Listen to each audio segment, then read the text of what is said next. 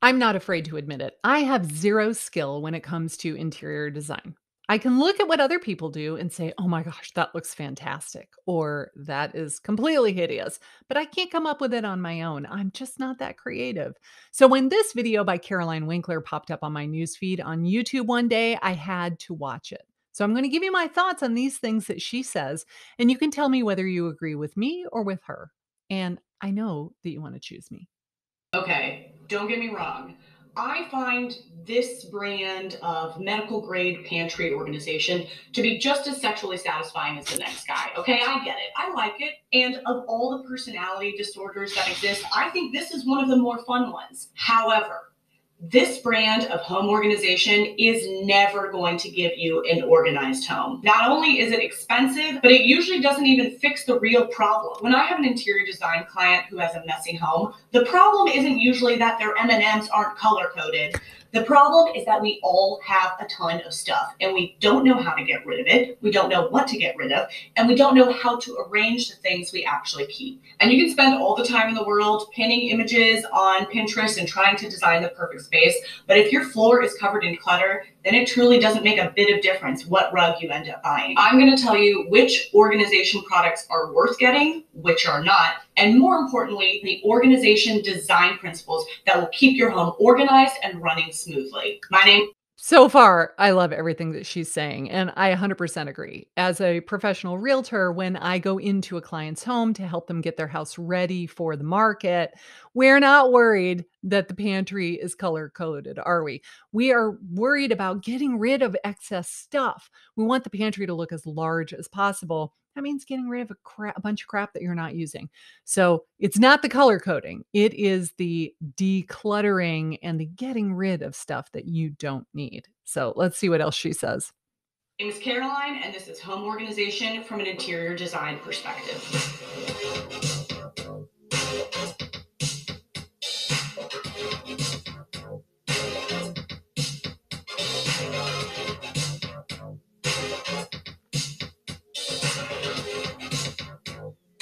Every home organization video on YouTube is pretty much telling you the same thing. Buy this, buy this, buy this hack, buy this gadget, buy this product, consume. Home organization is about more than just products and gadgets and hacks. It's about systems that make your life work better. And great home organization has to meet 3 requirements: visual declutter, ease of access, and ease of maintenance. And we're going to get into all 3 with 10 tips to keep your home organized. Tip number 1, corral your crap. This blows people's mind. If you're looking at your nightstand or your kitchen counter or your coffee table and you're like, it's just a lot of stuff, it's visually busy, corral it. Just place things on a tray. It will blow your mind at how quickly it solves the problem of visual declutter. And it doesn't have to be a tray. You can use a book, you can use a cutting board, you can use a stack of magazines, something that takes a bunch of individual items, and then instead of 5 items, you just have 1 item. It sounds like semantics, but it makes a huge difference, and group items in groups of 3s. This literally blew my mind. I have been using trays throughout my house. I keep them in the bathroom, and I usually have one for hand soap, one for lotion. I have them in the kitchen, and I put the salt, the pepper, the olive oil, the butter bell. I like to kind of corral them together, but I didn't know why. I didn't know why I did this. I just liked how it looked. But this is the perfect explanation as to why that is a good idea. It takes many things and makes them one, which visually reduces the clutter. Thank you. Like, if for no other reason this whole video exists, now I know why that design principle works. To put the spaghetti straps into the little hooks and the clip and I have a life to live. I'm a busy lady. Make it as easy as possible to get those clothes put away, and they'll stay put away. End of discussion. End of discussion.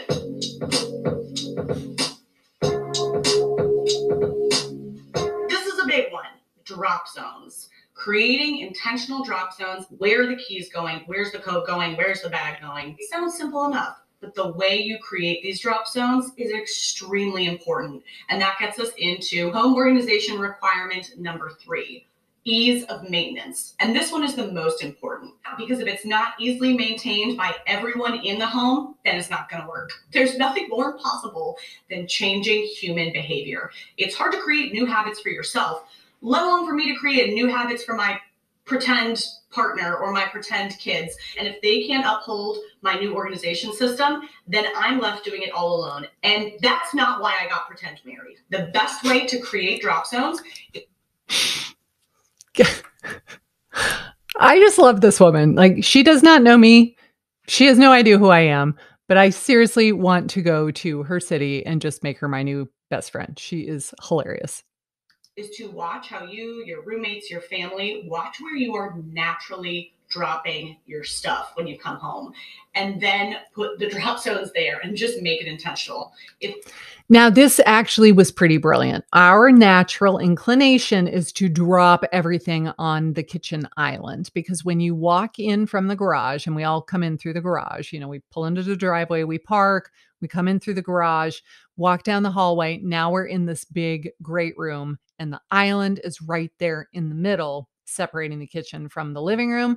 We throw everything on the island. It drives me crazy because we put in this giant island when we remodeled our kitchen because we wanted it to look amazing, and it's covered with crap all of the time.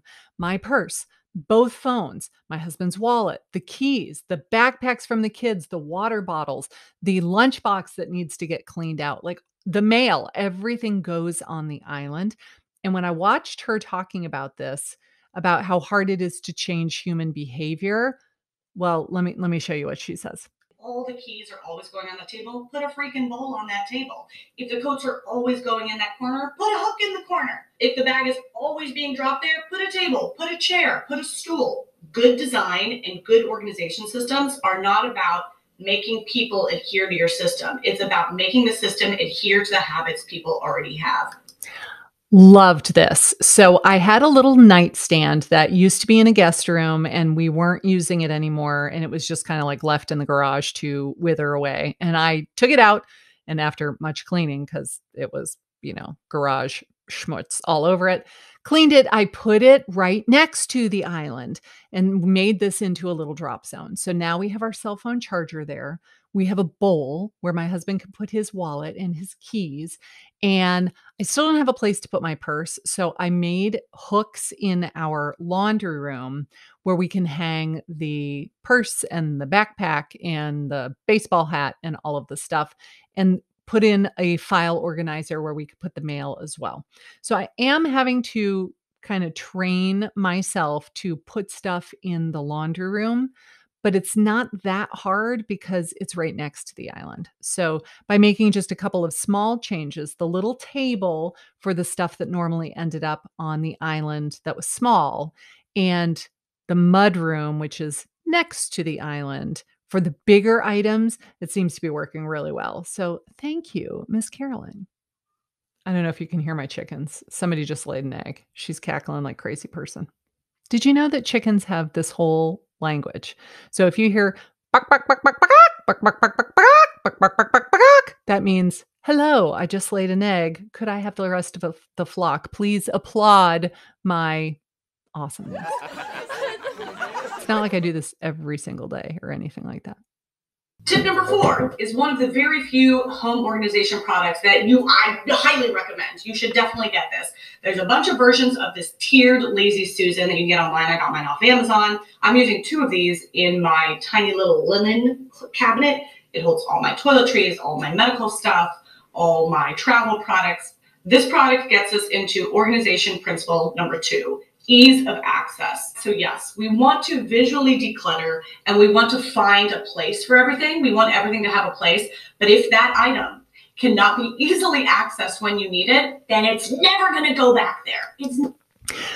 Okay, I get what she's saying, but I hate these Lazy Susans. A, I think they're ugly. B, they're always so flimsy. They never last. I have tried these before, especially when they're tiered like this. They're just so dang flimsy. They never seem to hold up. And honestly, I just don't think that this looks really nice. So just, am I totally off base? Do you love you a good Lazy Susan? Tell me how you feel in the comments. Maximize your weirdo spaces. If you're living in, especially like a small apartment like I am, and you're looking at some weird little corner or alcove, and you're like, that's a weird space. Guess what? That space is going to be for one of two things. You're either going to make it into a cute little designed vignette, or it's going to be storage. And to capitalize on your weirdo spaces, you are going to want a couple great organization gadgets. For example, in my own apartment, in my bedroom, there is this bizarre, like 10 inches of space to the side of my closet. Feels like that could have been more closet space, but okay.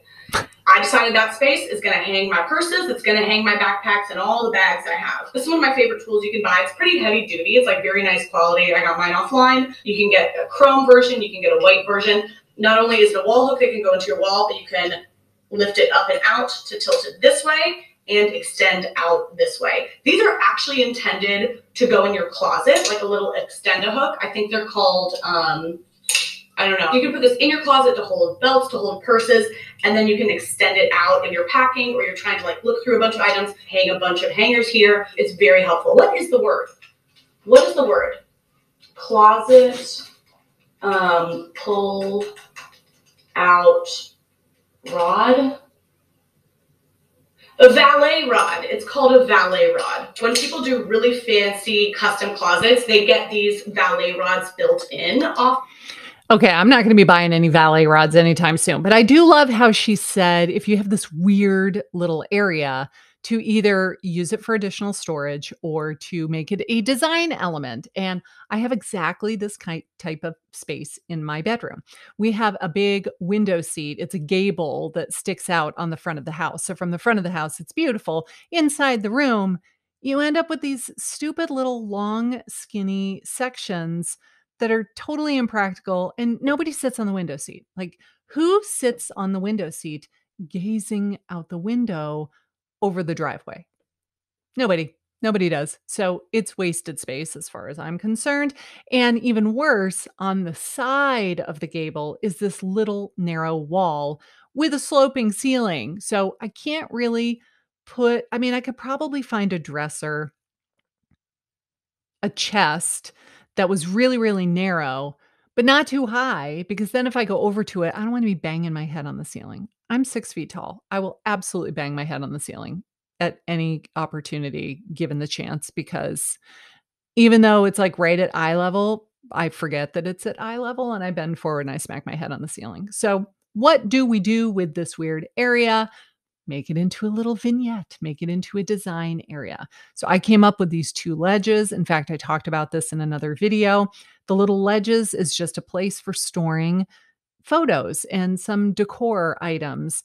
And now it looks purposeful and not like a complete and utter afterthought, which is truly what it was. World for the way that he has changed my life. If I have something that is scuffed up, before I get rid of it, try the magic eraser on it. I don't care what the damage is, it probably helps.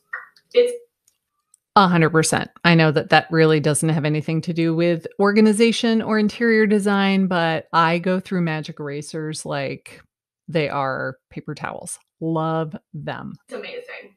It's amazing. Okay, the end. That's the end. I have no association with the magic eraser lobby. I'm just a very big fan. Closed storage. Closed storage. This is so important when you're buying a piece of furniture, you're buying storage items for yourself. Just give yourself a break. You make your life a little bit easier. I usually opt for the closed storage. Now there's some open shelving. It's really beautiful and nice and it looks great on the Instagram photo, but it's not usually actually great for storing stuff. We end up putting like the wooden beads on there, or we buy a vase just to go on the shelf because there's nothing we already own that we would be visually happy with storing on the shelves. I don't know, it's a weird thing. That being said, open shelving can be really nice sometimes in your kitchen to break up too much cabinetry, to give the eye a break. But usually if you have open storage, open shelving, and you're really using it to store a lot of stuff, if I can afford to go the closed storage route, I do the closed storage. Give yourself a break. I agree with this so much. Like, if you're using it for storage, you don't want to have to keep it visually clutter-free and beautiful all the time. That's not really the purpose. The purpose was to hide the clutter so that I don't have to look at it every day. In fact, I've got pieces of furniture throughout my house where we just throw stuff in and slam the door. In fact, there's an awesome channel called Clutterbug where she has this system where she categorizes it by you're either a butterfly, a ladybug, a bee, or a cricket, I think is the 4th one. And it is, do you like to see all of your stuff or do you like it to hide it away? And then from there, do you want it to be macro or micro? And for me, I want to hide it away, but macro, meaning everything goes into one box. I don't want individual files where each piece of paper goes in its own file. If it takes too long to put it away, it never gets put away. I digress. Love the Clutterbug channel as well. And so I want to hide stuff away, but I want to make it easier for myself. The easier it is to put away, the cleaner my house will look. That's that. And if it's all open storage, if it's all glass front cabinets, it's too much. The only open shelving I have in my kitchen are for the dishes that I use for every meal every single day. They are constantly getting used, going in and out of the dishwasher. So I don't mind because we use them every single day. But I don't really put stuff in there that would make it look super messy and disorganized. Tip number 9 is probably the most important one. Purge. Purge your stuff. Declutter. It doesn't matter how much you organize if at the end of motorcycle, okay. Thank you. It doesn't matter how much you organize if you just have too much stuff. And if you're anything like me, you do. And most likely, the things that are overcluttering your home, you don't need. Purging your home is not just something you need to do once a spring. It needs to be an easy, light lift that you can do a little bit every week, every month. Here's some easy tips to help accomplish a declutter or purge that's not going to overwhelm you. Declutter for 15 minutes. Set a timer and do what you can do in 15 minutes. Put stuff in the donation pile, in the throwaway pile. 15 minutes. That's all you got to do. I heard this from another organization. Okay, now this is really the only thing that I think I disagree with her on this. Purging 100%, but 15 minutes, no. No, you got to go big or go home. If you give yourself 15 minutes to purge, here's what happens when I do that. Do I really need 97 of these pens in this drawer? Yes, I do. I need the red one and I need the white one and I need the yellow one and I need the one that usually doesn't have any ink in it and drives me nuts because my husband gave it to me when, I made my very first sale and it has sentimental value to me. No, if you only give yourself this little tiny window of time, you're going to talk yourself out of it. And then you end up with your trash bag that has 2 items in it. I say, give yourself like one afternoon, maybe quarterly, not all the time, but give yourself a couple of hours where you're going to go through and let's say you're tackling your closet. You're going to have to go through that closet and be ruthless and decide what's going to stay, what's going to go, what's going to get donated, what's going to get just thrown in the garbage because it's ratty and nobody would ever pay money for this and nobody wants it. So I do think you need to take a little bit more than 15 minutes to go through and purge your stuff because let's face it, we see a lot of crap. Sellers are like, "Hey, I want to sell my house," and I can't even see the floor because they have so much stuff in their room that it takes a lot more than 15 minutes to purge a lifetime of hoarding crap that you absolutely just don't need. Organization YouTuber, Do It on a Dime. Check out her stuff. She's wonderful. If it takes me more than 5, but sometimes it's still so hard to do. And what to keep and what to get rid of. I'm not an organization freak. I haven't made it my whole personality, but it affects interior design, which I love. Good organization should let all the beautiful items in your home shine. Let's let them shine. Let's hype them up. Our homes are full of real people living real lives. You can build systems that make your life run more smoothly. And with that, I 100% concur. You've got to check out Caroline's channel. I just think this is great. I just recently discovered her a few weeks ago and I've binge watched half of her videos. She is just so dang funny and has some really, really good insight. So I will link to her channel down below. What other videos would you like me to react to? Feel free to leave them in the comments down below, and maybe yours will be featured in a future video. Thanks for watching.